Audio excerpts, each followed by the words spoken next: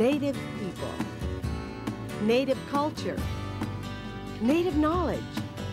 Hi, I'm Jeannie Green, bringing you award-winning Heartbeat Alaska. Bringing you national and international Native news, this is award-winning Heartbeat Alaska, the premier Native voice in Native programming. There's a heartbeat, louder than thunder, revolution is in the air. There's a heartbeat deep inside our mother. Are you too cool to care? Now, with Heartbeat Alaska, here's Jeannie Green. Hello, welcome to Heartbeat Alaska, Native news and Native entertainment from a Native perspective. I'm Jeannie Green. On today's program, we travel through rural Alaska. Village public safety officers are responsible for safety in many of the villages in Alaska. We also travel to Texas, to Livingston, Texas, compliments of Raymond Garcia. Raymond lives in Houston, Texas, and sent us that video. Heartbeat Alaska will be aired in Houston, by the way, in September. We have Native American music videos and more trips to villages. Here's Gary Fife first with Native news across the nation. And I'll be back in just a moment, so don't go away. Down at the Crow Fair,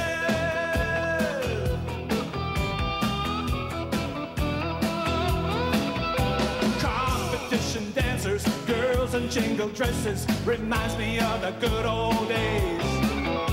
Take me back in time, down to the Crow Fair. Indian revival, cultural survival, hanging on to Indian ways. It's good to be down at the Crow Fair. Crow Fair, I dance all night. This is Native news across the nation. I'm Gary Fife. The U.S. Environmental Protection Agency has raised objections over a Kansas plan to build some new highways.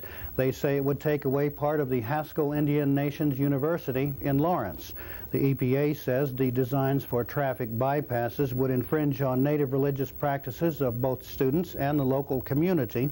A sweat lodge and medicine wheel would have been disturbed and a wetlands cut in half. An agreement has been reached in an Oklahoma battle over taxation of gasoline sold by tribally owned enterprises.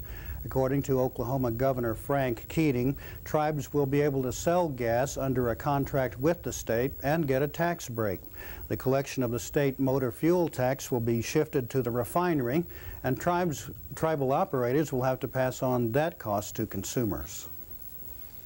The American banking industry should be paying more attention to doing business with Native Americans. That's the word from U.S. Attorney General Janet Reno. She made her remarks in a recent speech to American bankers at the Consumer Credit Conference in Boston, Massachusetts. Reno said that the Justice Department had alleged that some banks had charged interest rates higher for natives than for other customers, and that some banks had refused to make loans to natives whose collateral lay within reservation borders. The Attorney General also acknowledged some banks who had achieved positive results. The Cherokee Nation of Oklahoma will be talking with the U.S. Army Corps of Engineers about economic development along the Arkansas River in northeast Oklahoma. The tribe is exploring possibilities of using its ownership of the Arkansas River bed to consider several economic projects. Among those would be a lucrative riverboat gambling business, building a retirement village, or going into the import-export business on an international basis. And finally, the Yankton Sioux Business and Claims Committee has publicly declared that it did not have anything to do with the recent gathering of UFO believers and a private Sundance ceremony held on their South Dakota reservation. The Star Knowledge Conference and Sundance was a gathering of individuals who believe in extraterrestrial life and visitations to Earth. One of the organizers, who is a tribal member, said he would also reveal Native spiritual secrets and practices to non-natives. That drew a response from the Yankton Committee, who said they would not endorse any actions where non-natives would participate in their sacred Sundance. And if you have news or information about your tribe, your native group, or an event coming up, please share it with us, give us a call, or drop us a line. This is Native News Across the Nation. For Heartbeat Alaska, I'm Gary Fife, and back to Jeannie and more of our program. Thanks, Gary. We travel now to Arizona, where tradition and heritage are now part of the regular school curriculum. They gathered at the Navajo Education Center in Window Rock, Arizona. A booklet was unveiled that just may change the face of Navajo education. Hailed as an educational milestone, the booklet contains the Dine culture and language. This is a first for the Navajo Nation. The first time teaching methods based on Navajo medicines, artists, and traditional knowledge will be part of every Navajo child's school day. Jared, who? The booklet was compiled out of a need to find ways and means for the survival of the language and the culture. A survival tied directly to their past. In the name of manifest destiny, settlers and soldiers invaded Indian land throughout the 1800s. Treaties were signed and broken. For 40 years, Navajos fought a war to defend their land. Defeated, they were forced to leave and make a 300-mile march known as the Long Walk to Fort Sumner. Their confinement was a bitter one, and they suffered from hunger and disease. After 3 years of inhuman conditions, they signed the Treaty of 1868, which returned them to their land. Prior to the creation of this booklet, most schools did not have Dine cultural and language programs. In 1984, the Navajo Nation Council mandated the adoption of Navajo language and culture by all schools serving Navajo children. The Navajo Nation numbers 250,000. Many speak their native tongue. Albert Hale, president of the Navajo Nation, strongly encouraged all Navajos to speak their native language and to participate in the cultural activities that will perpetuate and maintain the Dine language and culture forever.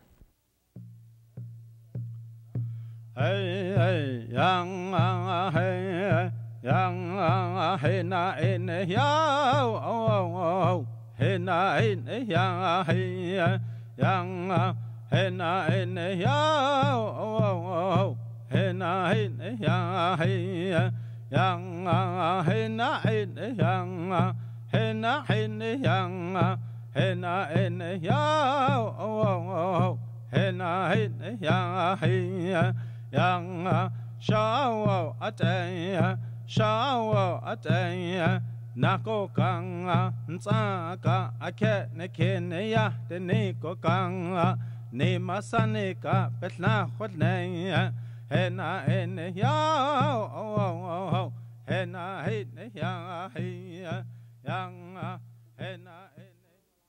If you were to travel to rural Alaska, chances are you'd meet someone in uniform. It wouldn't be a policeman or an emergency medical technician or a fireman. It'd be a village public safety officer. All three of those wrapped up in one uniform. Their motto is First Responders, Last Frontier. Village public safety officers are generally the first to respond to calls for help from community members in the bush. Bush conditions in Alaska are nothing like the city. The same goes for law enforcement and safety. What works in the city often does not apply in the bush.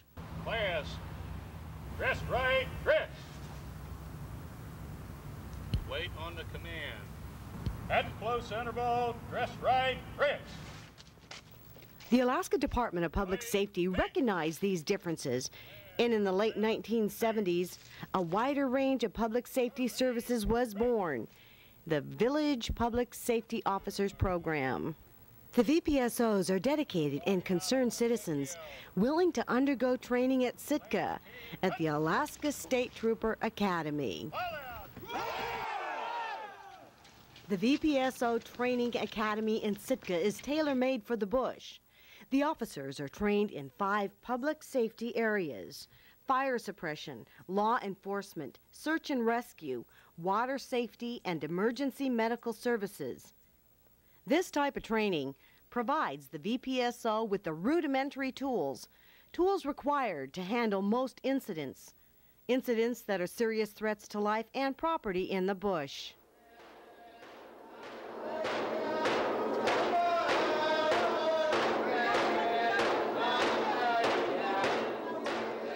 After training, the VPSO officers go home. Often home is where they grew up, a village peopled with relatives and friends. It's a unique situation. It can be a tough job, also a rewarding one. Public safety, protecting those you know as neighbors. But it may also mean protecting neighbors from other neighbors. This is where dedication and caring play a major role. I know I'll feel a lot more confident doing my job because there was a lot of things that I didn't understand when dealing with, just dealing with like domestic violence and stuff like that. Now I have a better understanding and I'd feel more comfortable handling those situations. Continual support from the Alaska State Troopers makes handling situations much easier. Each VPSO is assigned to an oversight trooper that serves as a mentor. The oversight troopers assist on a day-to-day basis, providing each VPSO with a wide spectrum of on-the-job training and conducting oversight visits to the villages. Law enforcement in most rural areas is the responsibility of the Alaska State Troopers. From bush outposts, troopers attempt to respond immediately to emergencies, as quickly as possible to felony cases, and as soon as possible to misdemeanors. Their efforts, however, are often hampered by delayed notification, long response distance, uncertainties of weather and transportation, and limited manpower. In communities associated with the VPSO program, citizens are afforded immediate response to all emergencies without delays caused by weather and distance or budgetary restraints. And although VPSOs are not expected to handle high-risk or complex investigative situations, they do act as a valuable communications link with the troopers.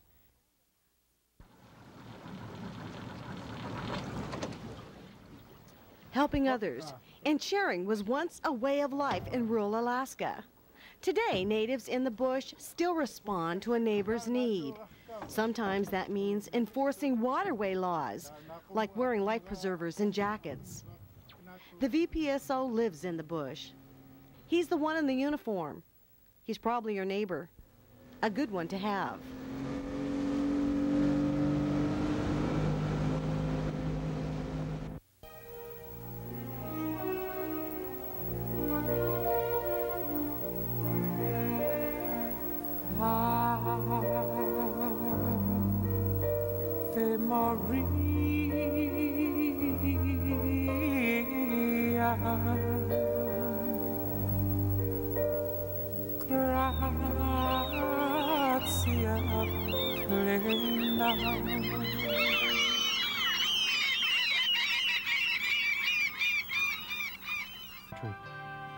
Support our communities, defend our freedoms, and preserve our way of life.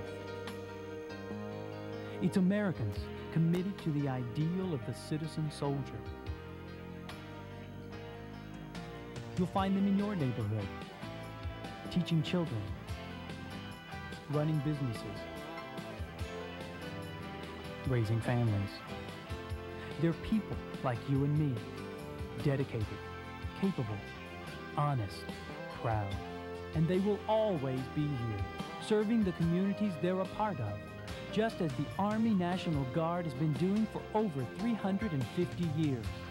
The Army National Guard, Americans at their best.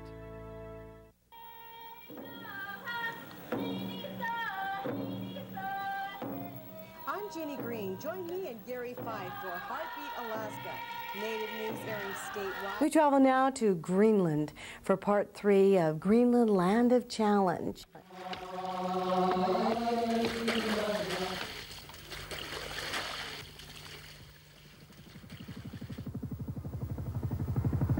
Since 1800, a variety of minerals has been exploited. Cryolite, copper, coal, and zinc have been the objects of mining interest over the years. It's common knowledge that Greenland possesses many mineral and energy resources, and the search for them has intensified over recent years.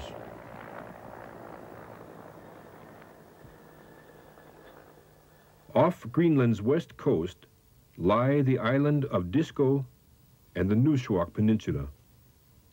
They are the result of volcanic activity which also produced oil and coal deposits here 65 million years ago. The Greenlandic Home Rule government has the overall responsibility for the safeguarding of the Greenlandic environment. It is well known that the Arctic environment is extremely fragile and particularly vulnerable to pollution. The Greenlandic government, therefore, is working on the establishment of uniform regulations governing the oil industry in the Arctic regions. Stringent demands will undoubtedly be made on the oil companies in the event of future oil extractions. The regions round about the drilling places have been important hunting and fishing territories since the very old days. Uummannaq Fjord consists of 7 settlements and the main town of Uummannaq. Most of its 2,500 inhabitants live from hunting and fishing. The settlement of Itloshuit has 125 inhabitants. For 6 months of the year, the sea surrounding it is completely frozen over. In the hunting districts of Upernavik and Uummannaq, the hunters are now readapting themselves to the lives of fishermen. At the same time, catches of Greenland halibut have been increasing over the past 2 years or so. In winter, the halibut are fished for through holes in the ice with nets or long lines. It's a delicious spring day, and Elni and Pavia are off hunting and fishing. The air is warm, but the ice is still cold and firm.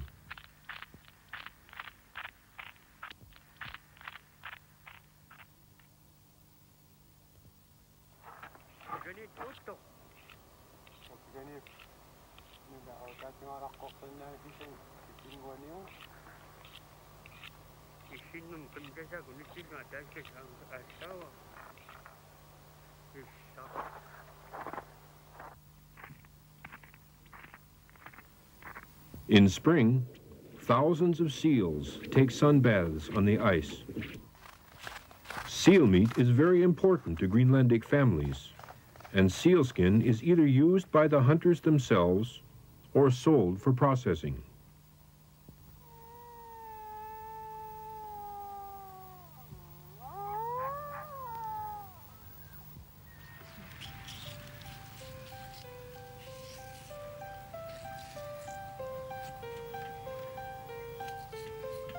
We're now north of the Arctic Circle, where in the spring the sun does not set.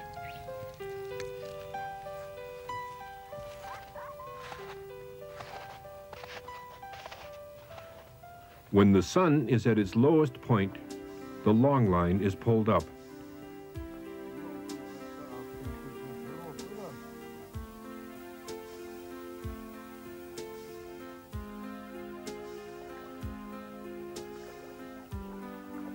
As the sun moves towards the horizon, the air cools and condensation takes place, creating an atmospheric mist.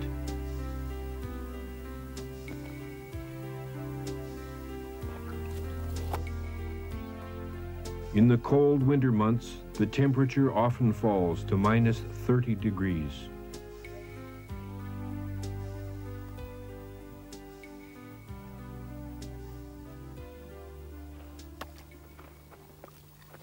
Since the disappearance of cod from Greenlandic waters, halibut stocks have been increasing.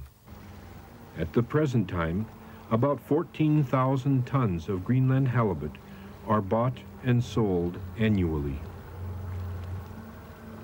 To safeguard the stocks of halibut, the government is introducing regulations which permit only license holders to buy and sell in the future.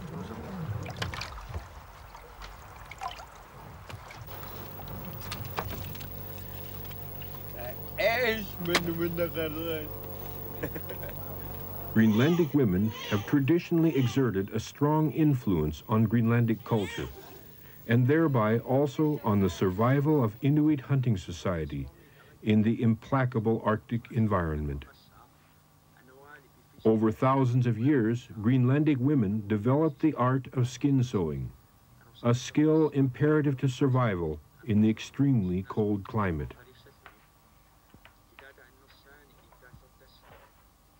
They were also responsible for the production of some of the hunting tools. It is logical and natural, then, that the women of Greenland, in the spirit and tradition of their female ancestors, continue to exert their influence on the artistic and cultural life of Greenland.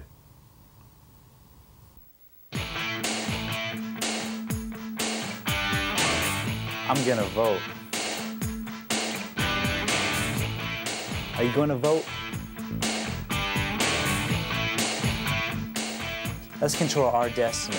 Let's get out and vote. Register now. You better vote. Let's travel now to Florida, to the Everglades with Chief Jim Billie, chief of the Seminole tribe there. Jim Billie, by the way, used to wrestle alligators for a living before he became chief of the Seminole tribe. Here's Hull Putty Chobe. Big alligator, he's mysterious. Big alligator, he's amphibious. Big alligator, he's dangerous. But with a big alligator, you can be prosperous.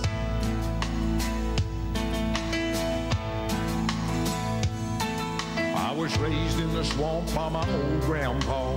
We ate turtle meat, a fish called gar. Grandpa told me about panthers and bears, but most of all, he told me to beware. But Halpati Chobe knocked your mitchkick out. Halpati Chobe poking Kayewa. Halpati Chobe no Bajijiwa. Halpati Chobe Imajajiwa.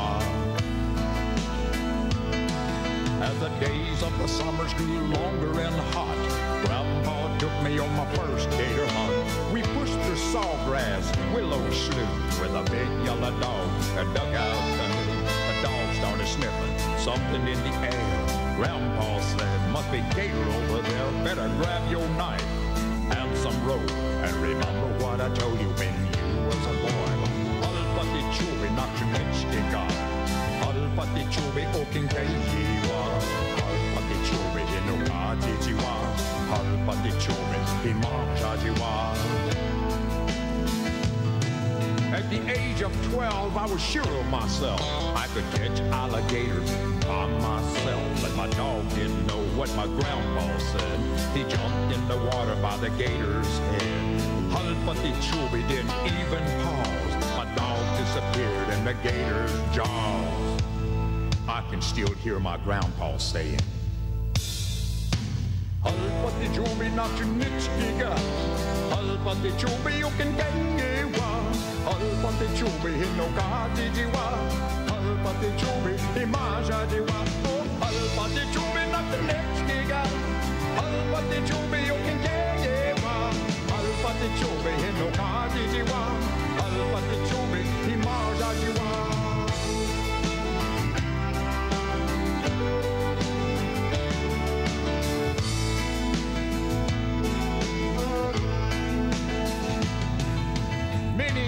Later, I remember that day, how that big bull gator swallowed my dog. Scars and pain haunts my life, but I've learned to live and I learned to survive. Halpati Chobe knocked your mitchkick out. Halpati Chobe poking Kayewa. Halpati Chobe inoka jijiwa. Halpati Chobe imajajiwa. Oh, Halpati Chobe knocked your mitchkick out. Halpati Chobe poking Kayewa. Halpati Chobe inoka jijiwa. Halpati Chobe imajajiwa. Halpati Chobe. Halpati Chobe.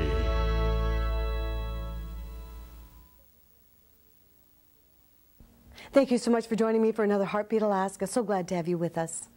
Native people traditionally care and share for one another. In the past, it was a means of survival. And today, it's also a means of survival. Regardless of whether you live in the city, you're still surrounded by your brothers and sisters, and we all have a responsibility to care for one another. It's not only the elders that are wise. In a sense, we're all elders. After all, there's always someone younger than us, someone that needs guidance and caring from us. We leave you now with OCM, We Are All Family, a song dedicated to the Ismalka family in Ruby, Alaska. I'm Jeannie Green. For all of us here, God bless you. Have a fabulous week, and we'll see you again next week. We are all family. Siem, we're all the same. Siem, the fathers of freedom. Dance in the burning flame.